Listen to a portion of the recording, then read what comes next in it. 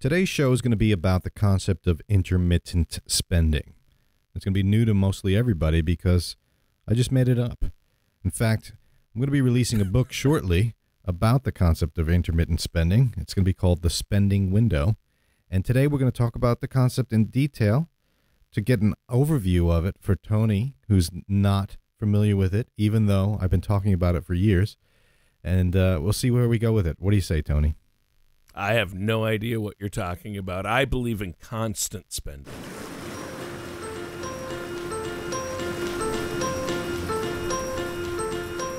You are about to listen to an episode of Dolphin Financial Radio.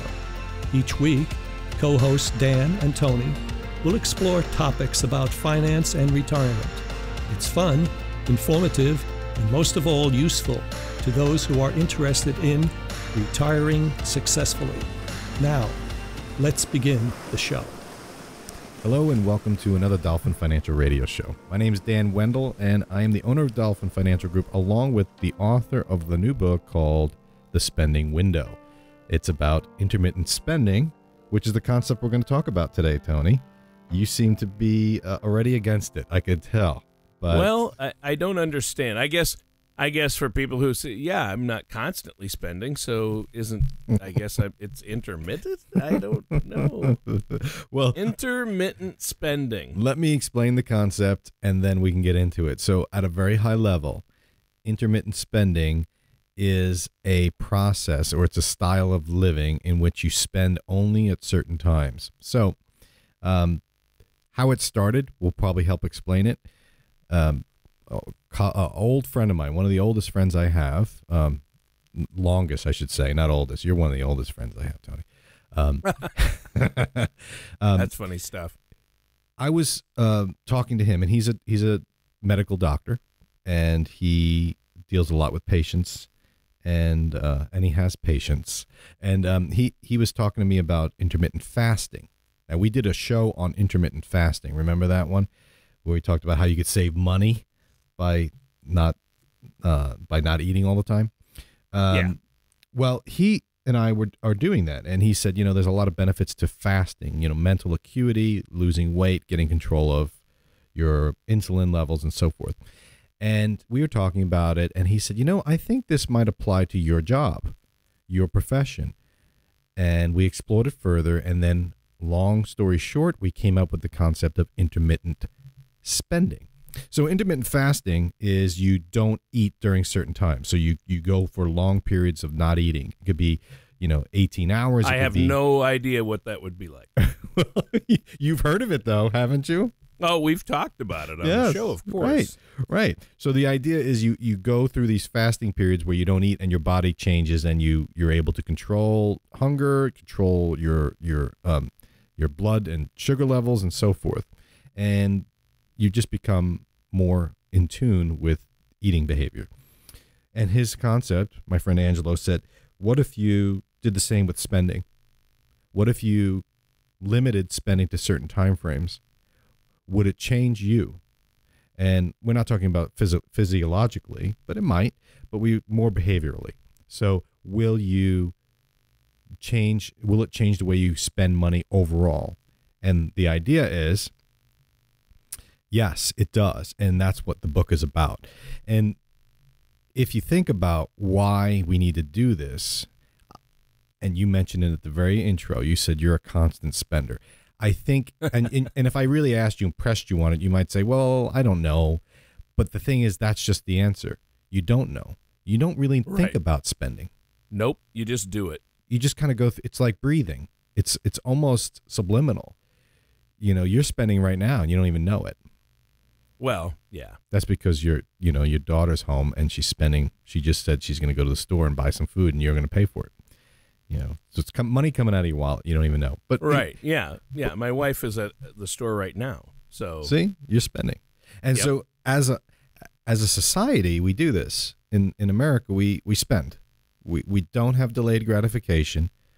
And in our Thanksgiving show, coming up. I'm going to talk about that again. The delayed gratification, being grateful. But we just go through life spending constantly without really much thought to it. So my friend Angelo suggested, what if we did intermittent spending? What if we took this from eating to spending? Will it change the way we think about spending? Will it change our approach? And so that's really what we're trying to do.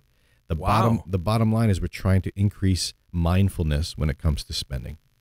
I love it. What a great idea. I mean, this is fantastic. And you've written a book about this now. It's not out yet, but you've written it. It's going to be out this month, yet. Right, in the next week or so. I haven't read it yet, but I can't wait. You think I'm going to give you an advance copy? No, that's only for special people, Tony. That's only for people who would actually read it. I'm still waiting for you to re-listen to the intermittent fasting show we did. Yes, I need to do that. I need to get on that train and the intermittent spending train. So, but intermittent spending, so what are you talking about here? Are you talking about only spending on the weekends and trying not to spend it all Monday through Friday? How can this work? Well, that's just it. The title of the book is called The Spending Window. And the window is the time period in which you spend money. So your window, you just described one. You can have a spending window that is only open on weekends, which means that you only spend money on weekends and you don't spend money during the week at all. And when I say you don't spend money during the week at all, I mean it. I mean, you're just not spending money. How do you do that? See, and we get into it in the book. Like, that sounds pretty draconian. Like, well, what do you mean I don't spend during the week? I can't buy my coffee in the morning? No. I can't fill up my tank with gas? No. And Tony's like, well, that's why I got the electric car. Yeah. Yeah, but in a way I'm spending because I plug it in every night. So true, but do you pay the bill every day? No, you pay that probably once a month, your electric bill. So that can be in the spending window. So you're trying to keep all your spending within a spending window. Mm-hmm. And the purpose of doing this would be to self-discipline and to spend less. Well, yes. So the goal, what are we facing in this country? Overspending.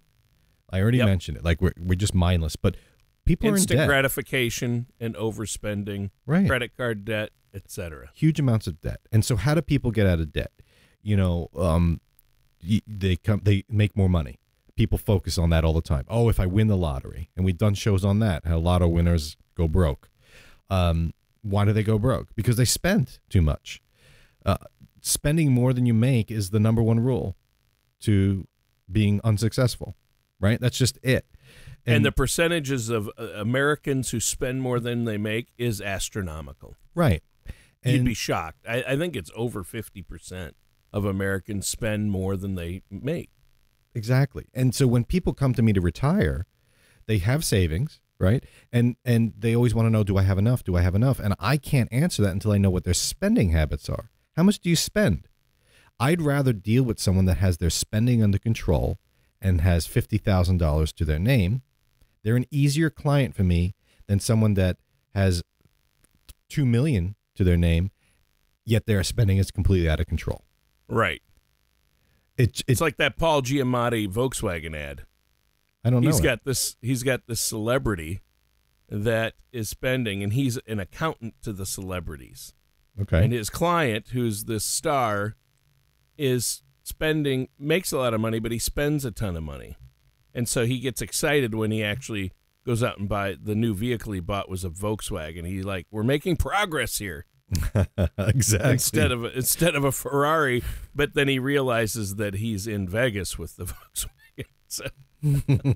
So there goes that money. It's a great ad. You haven't seen that one? No, Paul Giamatti. He's awesome. You think I watch TV? Oh yeah, you don't have time. You're above that. No, it's just you're not like us lowly people who watch the television. I listen to the record player. There you go. No, but seriously, yeah, spending. I mean, obviously, I like your point about you'd rather work with somebody who's very diligent with their spending and has it and their debt under control, who has $50,000 in the bank saved up for retirement or for savings, than somebody who has $250,000 but is out of control with their spending. Yes, absolutely. It makes my job so much easier. Well, sure. Because it's easy to spend money. It's real easy to spend money. I can. If people struggle with that, just have them give me a call. You know, I know how to spend money. If you don't, just try and keep up with the Joneses. You know, just look at your neighbors. They'll teach you how to spend money. It's crazy. Yeah. You know, well, they take these huge vacations. They have a boat. Why can't I do that? Well, isn't that what we're supposed to do? You know, so that's the thing. So people just go through life. And so what's the solution? And, you know, Dave Ramsey has a program that he teaches people, and it's all about budgeting. And they use the B word, Tony. They use the budgeting word. But it works for a lot of people. But for a lot, pay down your debt, live debt free is his thing, right? And he creating the budget and the envelopes and doing. It's really difficult for people to create a budget. It is hard. So this book is not a budgeting book. It is just like it's really hard for people to diet. You know, yes. My mother was on Weight Watchers for as long as I've been alive, actually. My mother was on Weight Watchers. Never worked. It gave her some, you know, it was like a roller coaster, right? So dieting is really tough for people, but intermittent fasting is easier for people because I find it easier because if you say that, for instance, I love to eat, right? I love pizza. I love pasta. I love all the things that the doctors say I shouldn't eat. So I'll eat it for breakfast if it's there. You know, if it's there, I'll eat it. You know, that's just the way I am. I'm not a picky eater. Whatever you give me, I'll eat. But if you don't give it to me, I'm not hungry. So what I've found is for intermittent fasting, it's a lot easier for me to say, I'm not going to eat until 4 p.m. any day. And then I'm going to stop eating at 7. So I have a 3-hour window where I eat food every day. That is so easy for me. Now, in the beginning, it's terrible, Tony. Terrible. Is it? The hunger pains. Oh, but it was once I get in that rhythm, it's easy for me. And what it's done is not only helped me lose weight and control, but I used to literally drive down the highway and see like a Burger King or smell the smoke from a fast food restaurant, and I'd get cravings. I'd be like, I need that. No, I don't, but I need, you know, but I don't get that anymore because I've conditioned myself. So the same with spending. Like you feel like you have to have money all the time. You have to spend all the time. Swipe the card. But by controlling your spending to a certain time frame, it's a lot easier to manage than trying to create a budget and stick to it. People just don't like budgets. It's really hard work. Right.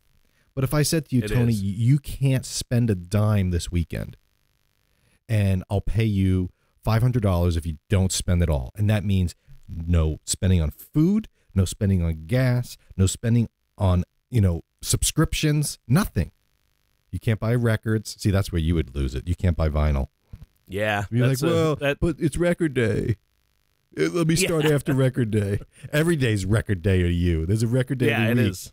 It's true. International the mailman, Record Day. The mailman laughs and comes to the door. More records. So it's, if I said that to you, if I said, Tony, don't spend anything at all, or you give, or I'll give you 500, but if you do spend, you give me 500. Do you think you could do it? It would be tough, but I could do it. I can do that. So, it would be hard though. And it would be hard on certain weekends. Like this weekend, I could say, sure, no problem. Next weekend, I'd probably say, absolutely not. I can't do that. I'll be in, actually, next weekend, I'm going to be in Washington State helping my wife move her dad into assisted living. So when I'm in Washington State, when I travel, I like to eat out. I like to buy things. It's difficult, souvenirs. isn't it? Traveling is difficult, which is why I have a chapter in the book on the COVID-19 situation, the pandemic, and how that changed. We've done shows on the spending habits during COVID. I put a chapter in how it affects the spending window and how it affects intermittent spending, because I think it's helped a lot of people be a little bit more aware of what they're doing. It helped my wife and I, honestly. With the exception of ordering records online, we're spending less. Now, now that's a big thing, ordering online. How do you do that? There could be a system where you add it to your cart. I don't know where you get your records, Electric Fetus, wherever you go online, Amazon. Sure. So different places, Discogs and Electric Fetus, Amazon. What if you went and ordered it instead of buying it, you I bet you have your credit card already in the system. So all you have to do is one click. If you deleted that, and then just put it in your cart and said, I will buy this during my window, and you went back during your window, do you think you still buy it? Do you think there might be a little hesitation? There'd probably be some hesitations. I wouldn't buy everything if I waited. See? So you could see how this can really impact. And the goal is not to eliminate spending altogether. And one of the main things that people say to me when I approach them about this topic, and I've been talking about it for over a year, and we've been writing this book and putting it together, and some of the feedback that I get, usually the first feedback is, oh, intermittent spending. Oh, you're going to have, I can only spend on every other day. I'll just spend more on those days that I can. It's going to be like floodgates are open, so I'm just delaying the spending. I might even spend more, It's like the kids that say, you don't let your son or daughter do anything, eat sugar cereals, smoke, drink, or do anything until they get in college. Yeah. And if you do that, if you keep them in a bubble, when they go to college, they're going to go crazy. It's they're going to go nuts. See, but I don't know if I believe that. If you teach good spending habits, or you teach good habits in life. I'm more on the side, if you teach the good spending habits, it'll carry through life. But what do you do for someone your age, Tony, or my age, that's been spending the way they've been spending their whole life? Now I'm telling you, you can only spend during the weekends. What would you do during the week? That's harder. But what's the hardest part about it? If I told you, Tony, all right, you got this weekend to prepare, you cannot spend it all next week. What do you think would be the most difficult challenge with that? Well, there are two challenges: not to overspend before that, not to overspend on the weekend would be a one. You have to watch that. But then I think the biggest challenge would be, the temptations that come along. It's just like my struggle with pizza. It's there, so I eat it. But if I said you could just buy pizza on the weekend and then you have it for the week, or maybe, or that's true. You have to buy your food on the weekend and prepare meals for the week. So this way you're not going to the supermarket during the week. Yes, that makes sense. That's probably the hardest, is pre-planning, but that's what's happened. A lot of people, remember in the early parts of COVID where the supermarkets were closed, only open for certain times for certain people? Remember they had that brief interlude where seniors were able to go during certain hours? Think about that. Like, they were having to plan. Or toilet paper. All right, I got to buy toilet paper now and hoard it, and I won't need it for a month. How's that working out, by the way? Yeah. Well, yeah. So overall, Tony, this concept is new. I'm excited about it because I think it's different. It's a different take. People just don't like budgeting, and I think it's easier to implement. And there's going to be support. We're going to have a website, thespendingwindow.com. It's just going to be spendingwindow.com, and it's going to have a lot of different tips and videos, and we're going to do blog posts on it. We're going to have podcasts on it. So the idea is we're going to build this over time, and hopefully people will try it, because the only way to see if this is going to catch on and change the way people spend money is for more and more people to try it. People have been trying budgeting. It's obviously the best way to do it, but for most people, they're just like, give me something simple. Give me a pill. Like, I don't want to think. Just tell me what to do. And if they create a window that works for them, that pushes them, it might actually change their life. Right. And it's a life changer. I love it. So intermittent spending. I love this concept. And now, if our listeners want to sit down with you and work out a plan for this, and also look at where they're at financially to make sure they have enough in their retirement savings or in their emergency fund, and they're able to deal with the markets, things like that, how can they set up that consultation? Well, this is going to be interesting, because I think what will happen with the intermittent spending, with the spending window, is people will say, I like the idea, it sounds exciting, but I don't know how to create a window. What window is good for me? Do I only spend during the week? Do I not spend on weekends? Or do I spend only on weekends? Or do I go every other day? Or do I do like an 18-hour spending fast where I only spend for, 5 hours a day or 6 hours a day? You come up with it. they're going to need some help with that. And hopefully some financial advisors out there, especially, debt consolidators or people that are really interested in helping people get to control their finances, will pick up on this and help people create their own spending window. But if you're interested in talking about it, you can go to the website. You can go to Dolphin Financial Group to connect with me. You can go to Spending Window to learn about this concept. You can call me and I'll talk you through different window ideas. Maybe it's going to be different for everybody, Tony.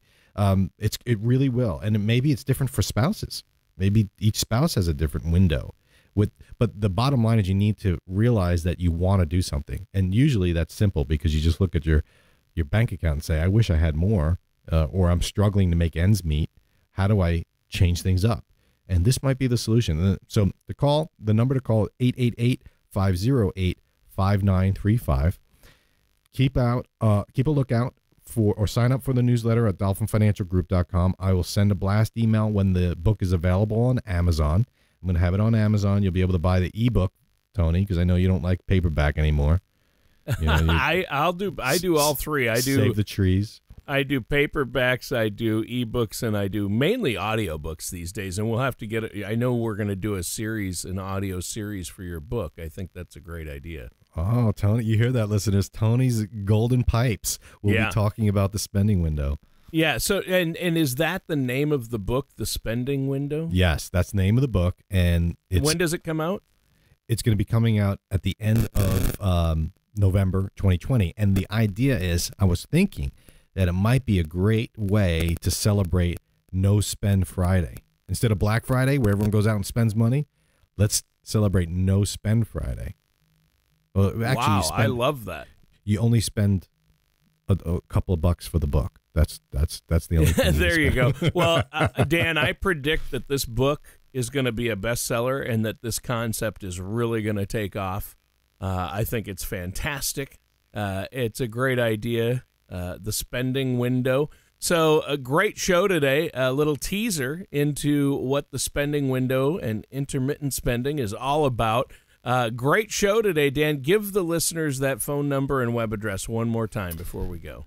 It's dolphinfinancialgroup.com. You can go to spendingwindow.com or just give me a call, 888-508-5935. Thanks for a good show, Tony. And Tony, don't think you're going to get away without actually creating the spending window. You and I are going to have a spending challenge. I don't know if it's going to be in 2020 because there's a lot of. I'm ready for that $500. So that's I'll do that challenge. I lost you there. You broke up. I all right, listeners, we'll catch up next time. Tony, see you later. The topics on this show are wide-ranging, yet relevant to people approaching or living in retirement, like me. If there is a topic you want to hear on the show, head to dolphinfinancialgroup.com and contact Dan to request your topic or to share your opinion. Dan Mundo or Dolphin Financial Group are not affiliated or endorsed by Social Security or any government agency. Everything discussed on today's show was for informational purpose only. Since everyone's situation is different, some things may not apply to you. The materials presented are believed to be from reliable sources. We cannot be 100% certain that they are accurate. You should really talk to my dad or someone from Dolphin Financial Group before trying to implement these ideas or strategies.